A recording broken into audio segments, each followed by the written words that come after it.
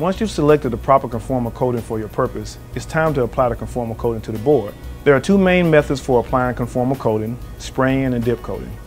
Spraying can be further divided into aerosol application, spray gun application, and automatic dispensing. We'll demonstrate aerosol spray coating.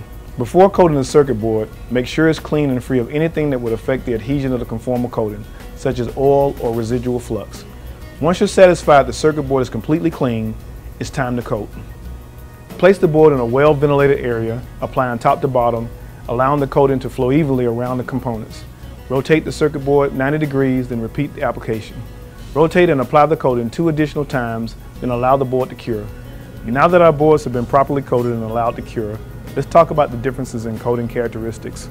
The first conformal coatings we'll discuss are the Konform SR and the Konform SR High Viscosity, our silicone conformal coatings.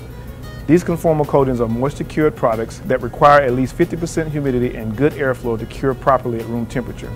The resulting film is wax-like in appearance and texture.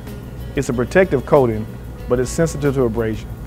The coating can be scratched with a hard object and imprinted if enough pressure is applied, like this. Konform AR and Konform Ultra are acrylic conformal coatings. They cure through an evaporation drying process to form a rigid, clear film. Konform AR takes approximately 30 minutes to become tack-free, while Konform Ultra takes approximately 10 minutes to dry tack-free. These conformal coatings are more resistant to abrasion, but are sensitive to solvents. Hence their easy removal properties.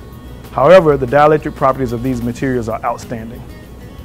Konform Flex Coat gives a clear coat upon appearance. It's abrasive sensitive, but in a different way than Konform SR. Konform Flex Coat contains elastic characteristics similar to a latex temporary mask. The product can be peeled from the board, allowing easy removal on large components. Konform Flex Coat will dry tack-free in 10 minutes. Konform HR and Konform URA are both water-based conformal coatings. They offer tough, urethane-based protection, making them superior for abrasion resistance and greatly reducing VOC exposure. However, these materials take several weeks to cure. Konform HR and Konform UR are only available in liquid form. In order for a conformal coating to work effectively, the entire board must be coated.